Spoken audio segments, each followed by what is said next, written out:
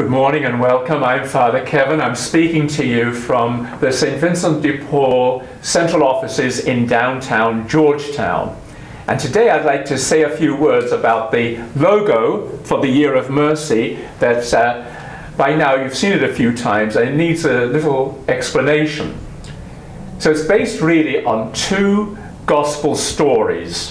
One of them, the story of the curing of the man who was blind. He received back his sight. And there are a number of versions of this story in the gospel, but in general there are some common elements. I just want to share those common elements. First of all, the man is blind and he hears, secondly, that Jesus is around close by.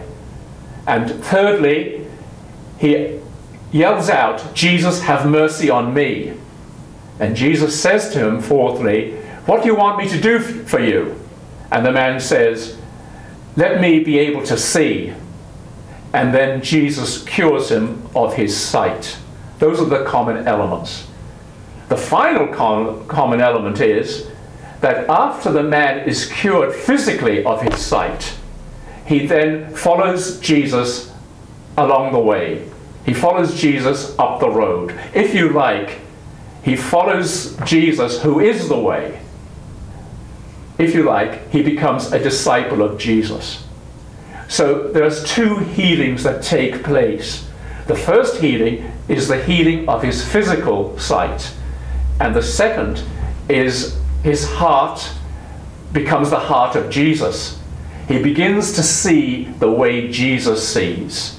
So therefore in the logo, you will find here the eye of the man himself, whose sight was restored.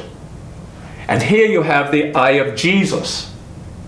And in between, they share an eye.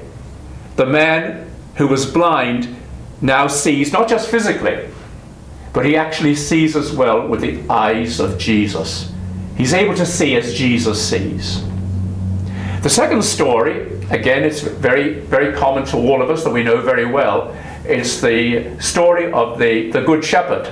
And as you know, the Good Shepherd seeks out the sheep that was lost. And then he puts the sheep on his shoulders, and he comes back, takes the sheep home with him, then he gathers together his friends and relatives, and they have a celebration.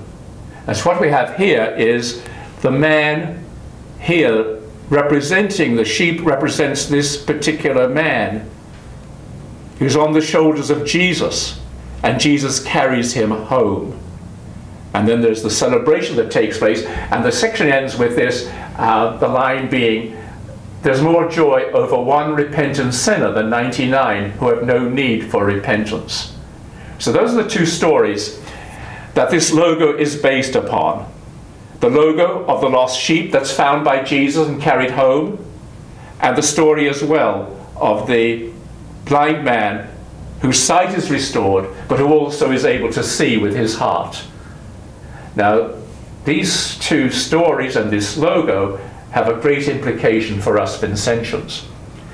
So the first thing is that we're called as Vincentians to go out to individuals, not necessarily to big crowds, but to individuals, and to relate to them as individuals, to go out to the peripheries, to find the individuals. And secondly, to relate to them with our hearts, to relate to them with that third eye, with the eye that we share with Jesus. So perhaps in the coming days when we see this logo, we might contemplate it and reflect on it and see what it says to us. Thank you very much.